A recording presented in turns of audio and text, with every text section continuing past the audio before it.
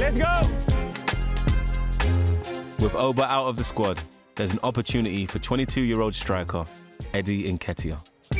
Eddie, you are part of this. Come, Eddie. He's England's all-time top scorer at under-21 level. For Arsenal, so far Eddie has only scored 5 goals this season. I scored a lot of goals in the youth team. Yeah, it gave me confidence because I knew obviously I could score and I could finish if I'm put in the opportunity. Go, Daddy!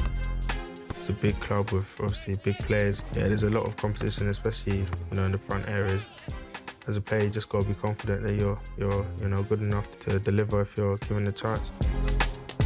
Eddie's earned a place in the starting lineup this weekend as Arsenal begin their run in the FA Cup. The men of Arsenal, winners of the coveted cup for the 3rd time in 14 seasons. A competition they've won a record 14 times. Last one!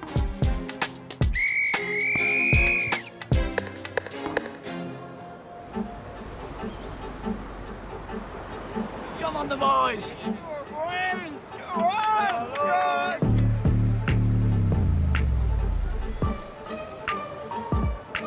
We've got to go for the FA Cup. It's our trophy. Won it 14 times. We've got to go for it again.